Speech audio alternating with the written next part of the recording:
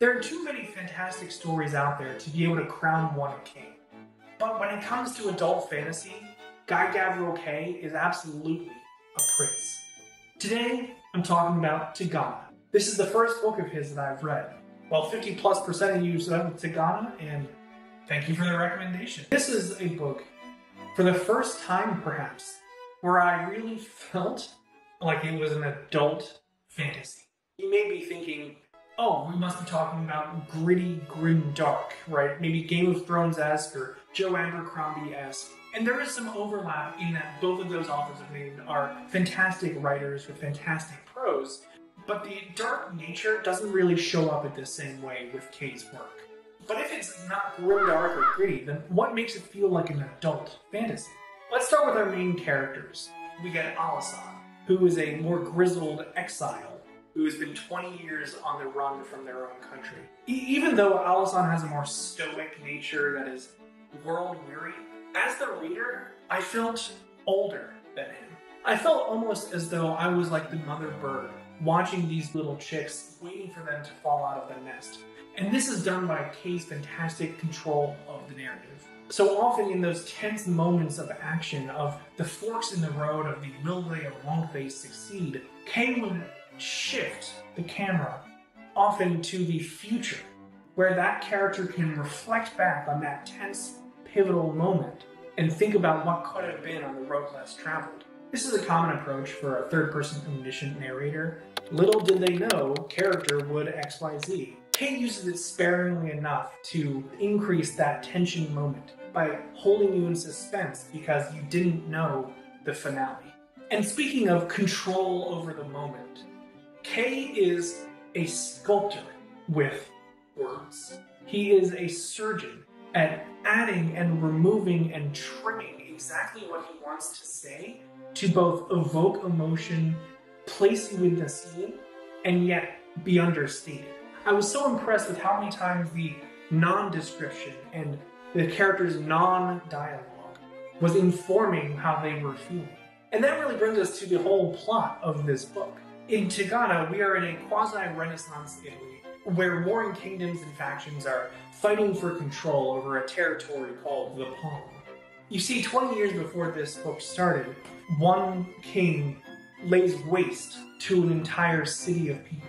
And using his magic, he removes the names and memories of the people as well. It would be easy to imagine we focus on the deaths and the pure destruction of the people at that time, but Kay wants to focus on a different aspect. The city's memories are wiped away from the world, that their name is literally forgotten and unhearable. That salting of the earth is the destruction of an entire culture. It's genocide.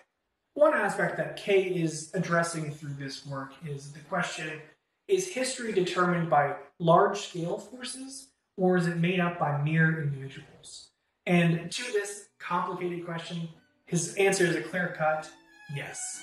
Often for fantasy, you will get a lot of good versus evil kind of story.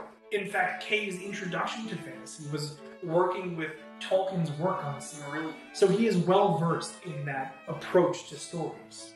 Lord of the Rings is not necessarily known for its nuance of character. However, with Tigana, even our heroes would say that the ends justify the means, as they are on a vendetta, and we get a bittersweet ending. You see what the characters cannot. You can see the connections that were never made. And in a beautiful moment, one character hides part of the history to prevent further heartache. It's a reversal in memory. It's the white lie to the black lie. And that decision in this story is all about that. We even spend time with our so-called villain of the story, and we realize that he too is just a man. He's not a good guy, but you can understand him. I have two main criticisms about this book, and the first is with one of our characters, Dianora. I think her role was an important one for humanizing our villain. However, she lacked depth herself. She is caught between two goals, and that will they won't they nature to her gets a little repetitive for 600 pages. This one might be strange, but it felt like the sex scenes were too much in service of the plot. And I know that's opposite to what you often hear people talk about, but It felt like every emotional catharsis was always then accompanied with all the different couples pairing off immediately. And the third, fourth, fifth time that happens, it just feels strange. And remember, this came out in 1990. Kay is clearly an inspiration for later authors, such as Patrick Rothfuss. There are scenes in this that feel exactly could be transplanted into Name of the Wind. And some of them may have been the weird parts, like with Valerian. If you know, you know.